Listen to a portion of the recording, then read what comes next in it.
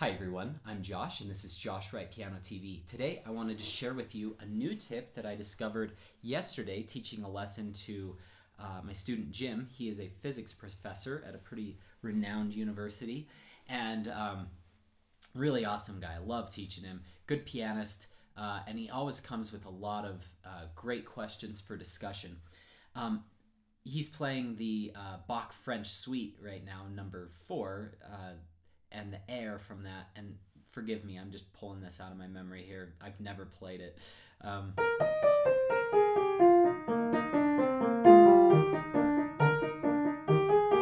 Something like that. Anyway, he was saying, you know, a lot of times when I'm doing these crosses or doing different figures, my hands get uneven. Do you have any tips for gaining that evenness? And I think I posted a video about a year ago that we talked a lot about that. I dedicated the video to him as well. But we discovered another thing that I wanted to share today. And it just has to do with shifting your focus. And it will pay huge dividends. I remember even in my early 20s, after I'd won international competitions and, you know, finishing up my master's, I still remember I was a little self-conscious about certain scales sometimes when in pieces, and they sounded fine, but like they felt not great. And I remember it was because I was doing exactly what I was talking to Jim about the other day, is I was focusing on the cross. Now, when we focus on crosses, what I mean by a cross is there, switching positions. So here's a position, here's a position. A position basically just means you don't have to, you know, shift your hand at all. It's just right there. But then shifting, and students always focus on those shifts. They always, or the crosses, excuse me. They just focus on that cross right there. What ends up happening is two things. The first thing is they will usually tense up a little bit and say, oh, kill me, here's the cross. And they have a heavy thumb. That's the first thing I see a lot. Second of all, when they anticipate the cross, what ends up happening is they rush the stuff before. I mean, yes, if you're a spiritual person, you believe we're spiritual beings. If you're an atheist, you believe we're just animals. But regardless, you know, regardless of your spiritual belief systems, we still do have mammal instincts. We have this fight or flight response within us. If we're getting chased by a bear, we're going to be able to run faster than we usually do. And the same thing goes with piano. And the fight or flight response for piano is like the worst thing ever because we're dealing with these micro movements. The thing that a lot of people do when they're anticipating a cross, they actually rush the stuff before. As a subconscious, I believe it's subconscious because I don't think anyone would do this on purpose, but it's a subconscious way of saying, I've got to get through this material quickly so that I can have plenty of time to do that cross. Now, we all know that's counterintuitive because we want our scale to sound even, but what ends up happening is people go like that. And he said, my student Jim, he's like, I'm just, you know, I can play all this difficult material, but sometimes I'm terrified of a C major scale. And he's like, especially C major, you know, a lot of times B major or scales, even with black keys, kind of give you something to hold on to, like a little, like if you're rock climbing, it's like a wall hold that you can grab onto, those black keys. But being on all the whites, do you have any tips on how to get that more even? I have two things that I want to share today. The first is, I want you to think of two things. First of all, I was actually teaching another student, Jim, same name actually, funny enough, in New York this morning. And he's just starting out, just a beginner, but a really awesome guy, doing great. And we were going over scales for the first time. And he said, now, when I get to my next position, do I shift my hand up here? Or do I, you know, like, pull that thumb under really hard? I was like, you want a little bit of both. You don't want a hard thumb under.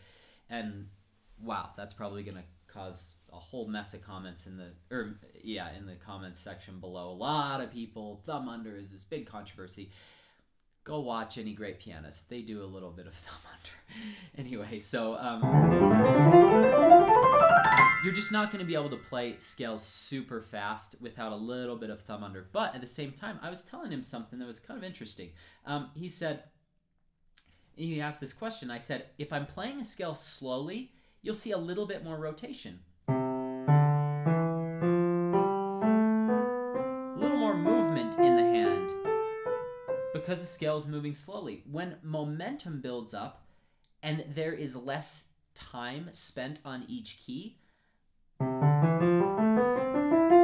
not going to hear those crosses as much. So instead of thinking of just focusing on that cross, I want you to think of shifting your hand as well as this speed of the scale increases. So what I mean by that is as you get faster, you're going to need almost no thumb under technique because the momentum of the keys, when you're going max tempo, like I always use this example, Murray Pryor, because it changed my life. It was Murray Pryor playing Mozart E-flat major concerto.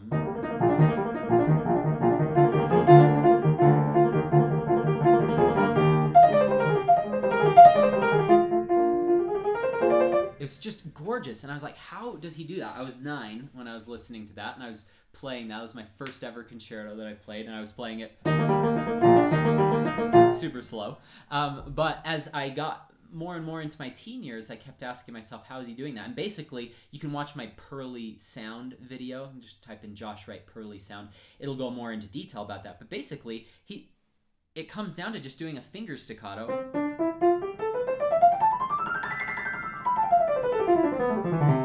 In a fast tempo, and that gets you that speed. So you need less crosses and more shifting as you get higher speeds. When you're going really slow, you need pretty much no shifting because it's all happening just within the hand there. So, getting back to my student, the physics professor, playing the Bach English Suite number 4, the Air, I said, you need to focus on shifting and just gently crossing under to get into that new position. Now, you might be thinking, what are you talking about? You just told us you shift as you get faster and you do cross. But what I'm saying is everyone focuses on that shift, that cross. They go, and if you just think, hey, I'm just going to hang out in this position, and then when it's time, I will shift into this next position. Will that require a slight cross just to make this transition smoother? Sure. But then I just go into this position. Okay, so it's just here, lift, here. Okay, a little less of a pause, little tiny thumb under. Now a little more thumb under, but... And pretty soon...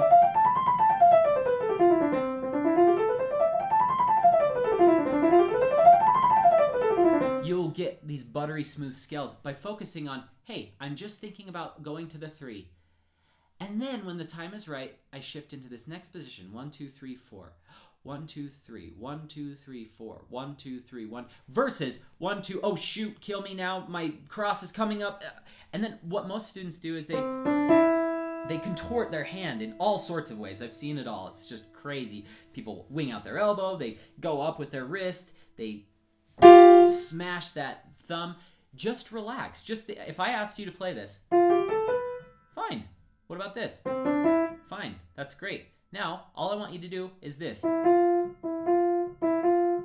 Just that slight connection between the two. But I want you to keep thinking in terms of those positions. I do not want you focusing on the cross. I want you thinking this position, and then just a smooth transition to the next one. And then a smooth transition to the next one.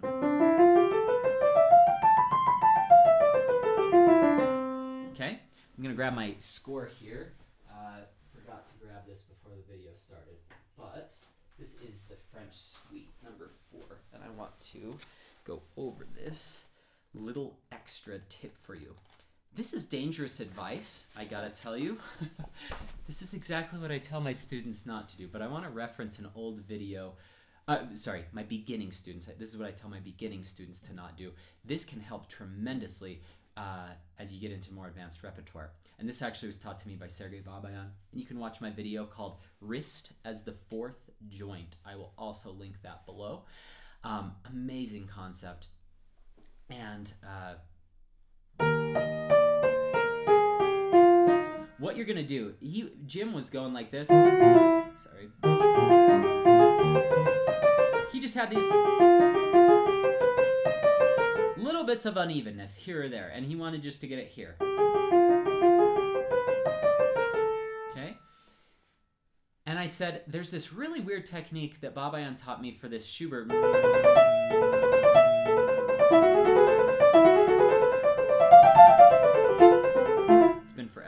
played it. But basically what he taught me, he was saying, Joshua, no, it needs to be shorter. And so I did. And he's like, no, that's too short. Why aren't you doing what I ask? Or something funny. He's hilarious. I love Sergei Babayan. He's one of my favorite people in the world. Anyway, he said, it has to be in the wrist, but still connected. So, like... So these little tiny wrist movements. Now, I usually avoid this because a lot of, especially little kids, because they just don't have a lot of weight behind them, they go to play their scales. That's awful. You don't want to teach that. You want to teach finger strength with those scales. But sometimes to get that little more pointed sound with your scales, coupled with our new little evenness technique, you just do...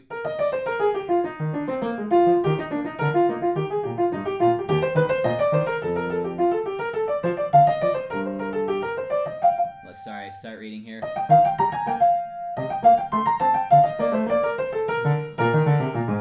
So it's just this little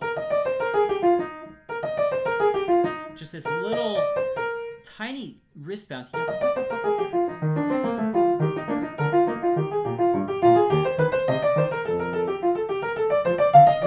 And that really helped my student as well. I was just like, just do these little tiny bounces. You have to be very careful because you can start just playing like vertically and too loud. This can be done piano.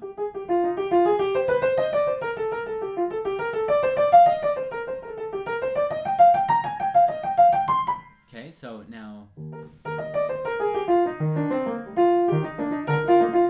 horrible. Here we go again.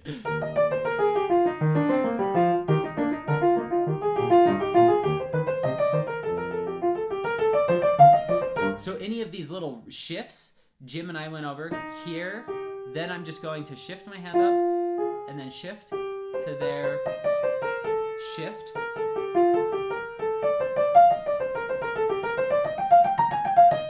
Each time it crossed, I'm not thinking, I'm thinking shift into that next position. And coupled with this little tiny bit of bouncing.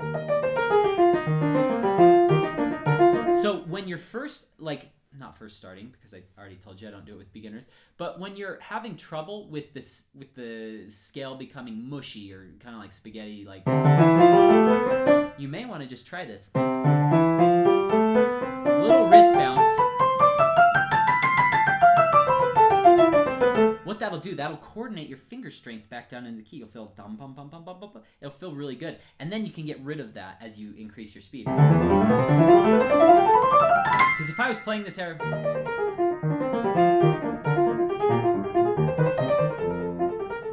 you know, if I was playing it really fast, I wouldn't be doing any of that wrist. It has to be kind of like a medium tempo piece.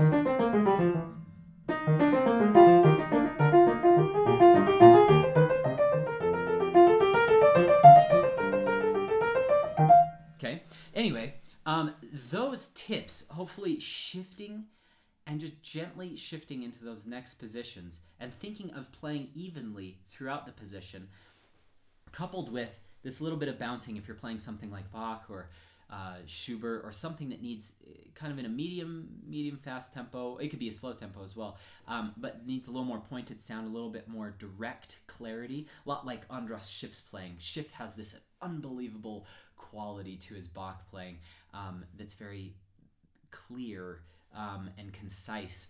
If you want a little bit of that, you can also try the wrist bouncing exercise. Both of these are exercises. Do not let this be the end-all be-all of everything, but these are stepping stones to get those smooth scales and smooth and even passages that you're after. I hope it's been helpful. If this video has helped you, or if you have seen other videos that on my channel that you've liked, please hit that subscribe button. It helps me spread the word to more people. The channel's been growing at such a great pace. I'm truly grateful to each of you for spreading the word about these techniques. I just want to get this info out to as many people as possible. There will be a subscribe button here. You can check out all my video lessons here, and then you can keep watching more videos over here. Have a great week. Good luck in your practice sessions.